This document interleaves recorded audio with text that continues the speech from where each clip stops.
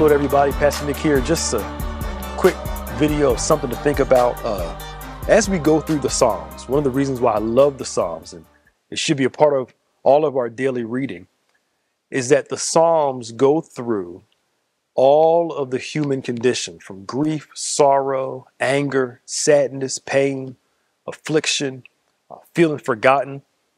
But also in the midst of human condition, we see the goodness of God. In the midst of the struggles of a sinful world, we see God moving in each one.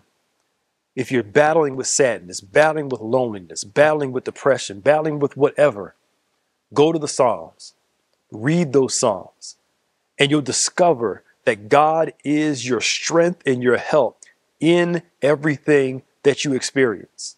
He didn't promise us that we wouldn't go through things, but he did promise us that he would be there with us through the events of life. Go through the Psalms, pray the Psalms, read them, and learn about how God is being good in your situation. We'll be back with a few more videos as we talk about the power of the book of Psalms. God bless you.